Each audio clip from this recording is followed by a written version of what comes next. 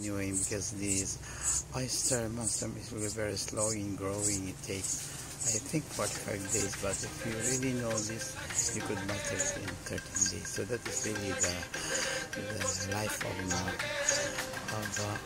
oyster mushroom. And we're very happy that we've been able to produce this mycelium, and to really go and develop. You need always be patient doing this.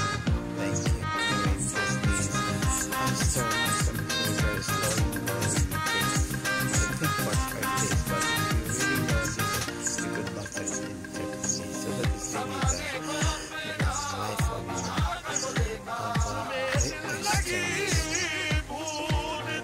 and we're very happy that we've been able to produce this mycelium, and it will really go and develop.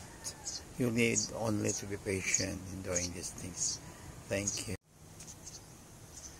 Which is the mycelium is growing already 15 days incubation, and it's really very nice to see this mycelium and made a successful growth of the mycelium, because the mycelium has grown already, and that is a good point of view that although we are just new, but we started already making mycelium. Thank you.